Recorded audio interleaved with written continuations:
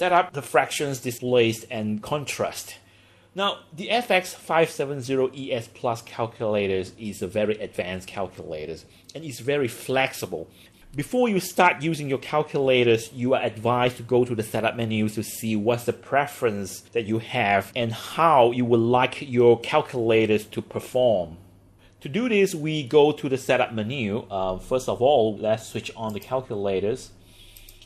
To go to the setup menus, we tap Shift and then Setup. Okay, so this is the screen that we have. Let's have a closer look at this screen here.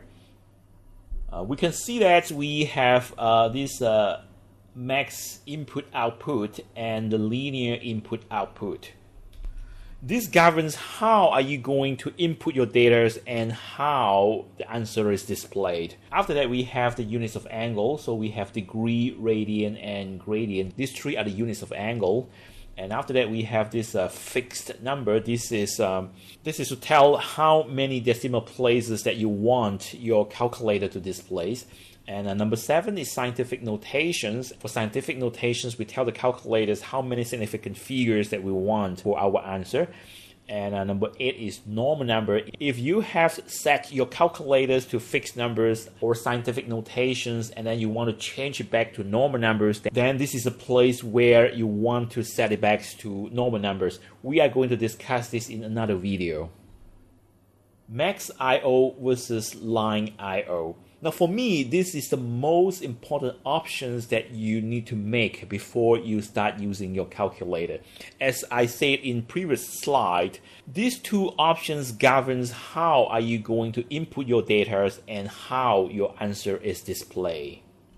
Now let's have a rough ideas the difference between these two methods of input and output. The max input output is also called the natural displays, and the linear input output is called the linear displays. Let's say we would like to use the calculators to do some calculations about fractions. Let's say we would like to calculate this.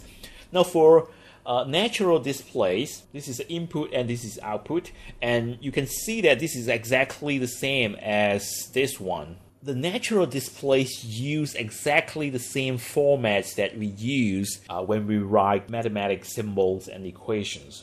For linear display, it's a little bit different, okay?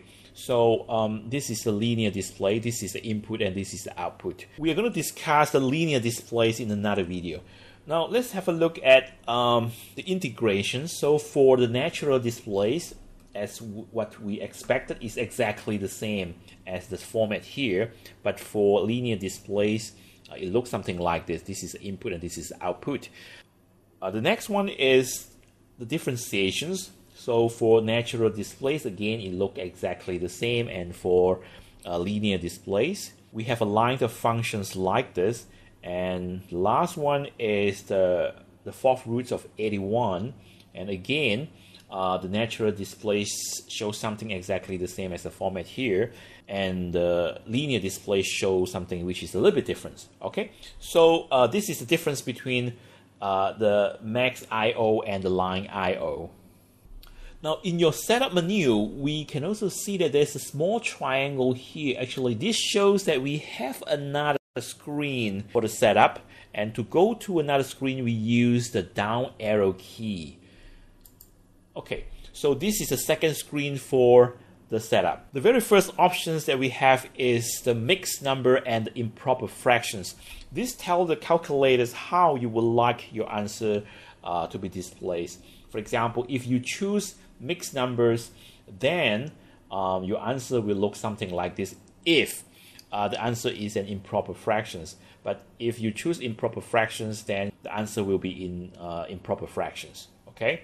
After that, we have complex numbers and statistics. We will discuss this in another videos.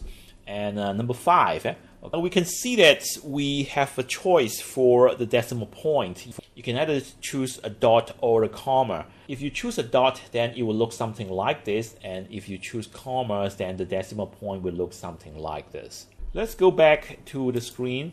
The last one is about the contrast. Okay, so if you go to the contrast, then you can see that you can adjust the darkness of the characters displayed on the screen. So this is the basic setup that you can make to your calculators when you start using it.